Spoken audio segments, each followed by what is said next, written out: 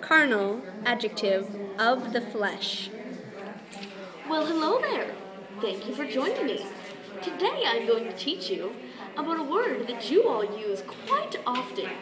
But do you really know what it means? For unlawful, carnal knowledge. The S stands for, the U stands for unlawful, the C stands for carnal, and the K stands for knowledge. Now think about it for a second.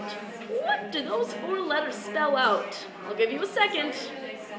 Yes, that's it. It was a Victorian law that you could not say the word, but it means for unlawful, carnal knowledge. This message has been brought to you by the American Language Association. Thank you so much for watching.